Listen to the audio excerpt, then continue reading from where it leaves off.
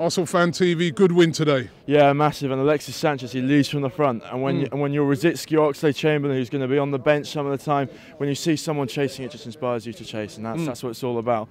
And Vincent Kompany, you know, you're shitting yourself, mate, next week. You know, we don't want to talk too soon, but that is a big game next week, and we're going to need all our main players. And it was good to see a lot of the players that have been out for a while. Ozil, Ramsey was on the bench. Theo's coming back.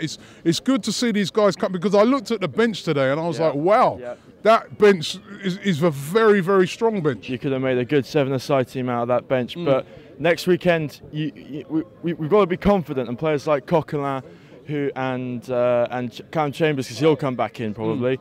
And you know, they've got to be big and they've got to be strong, and you know, it's a massive game. Does the strategy have to be next week that we've got to go for it?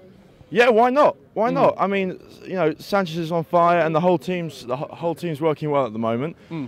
City, you know, Sheffield Wednesday, they almost got a good result out there. So if they can get it, why can't us? Why can't us? Absolutely diabolical. How he is allowed to still referee is unbelievable. He has got to be got rid of. He's got to be sacked.